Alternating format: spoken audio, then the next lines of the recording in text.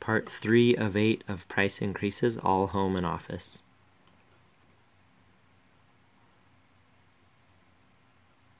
Desk pad set used to be $279. Everyday carry set used to be $89. Leather wreath used to be $249, went up by $1. Leather bow used to be $25. Log carrier used to be $129. Tournament chess and checker set, where's that at? Down there. Actually, $300, that stayed the same. Crossbook mark, it's $25. The envelope clutch used to be $88.